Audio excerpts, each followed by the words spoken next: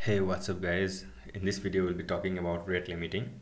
So in our previous video we talked about middleware, and now we are again back to the routing since it is dependent on the middleware to do its stops. So I'm coming back again.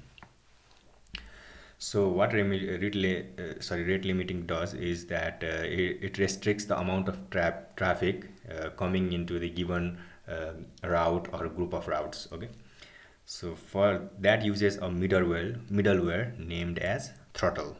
So we can see here it uses a middleware named as throttle to restrict the number of visits to a specific page or group of pages.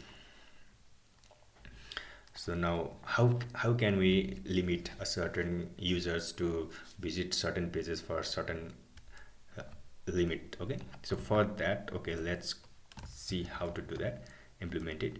Now if we go to the app,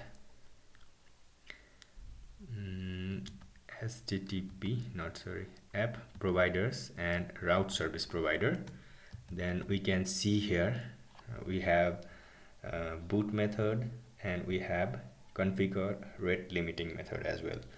So by default Laravel has a API rate limiter which limits the users visiting the API routes.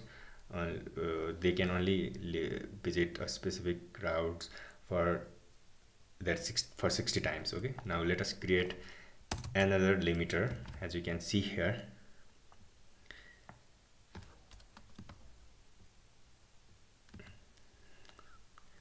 so we can see here we can create a limiter like this, or let's just copy this and create a limiter, and let us create a limiter that limits the user to visit our specific page for only 3 times.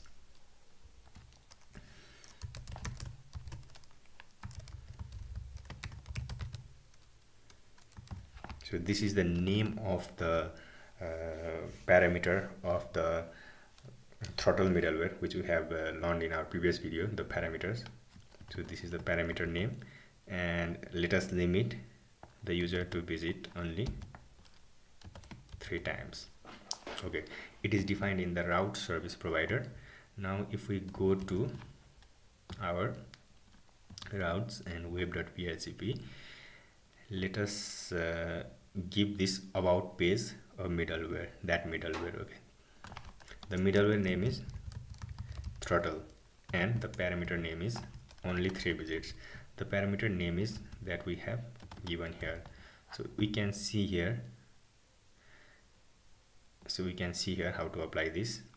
Okay, so for now we are only applying to the one route, about route, this middleware. So now when we visit about us page for 3 times, we can visit it, but the first time it will not allow us to visit that page. Okay, now let's go to this page, and let's say we are in the home page first. Now let us visit to the about us page one time. Let me refresh the page 2 times, now again 3 times. Okay, now when I refresh, it should not allow me to visit this page. Okay, now as you can see here, 429 too many requests. So Laravel is automatically rendering this page when someone visits the page if it's greater than the specific amount of limit. Okay, that's how the rate limiting works, but we can also apply this middleware to the multiple groups. So let's say for the 4 visits, only 4 visits. Okay, now let me remove it from here and apply it to the home page as well as about us page. How we can do is, we have already learned this technique in our route lesson. So what we can do is group, and we can pass a closure over here, and let us put all these routes inside this group. And what we will do is we'll give middleware to this group, which name is, let's say, throttle and only 4 visits. Okay, so Now when we visit either home page or about us page, we can only visit it for 4 times. Okay, now let me go to the home page first. Oops, we have some error here.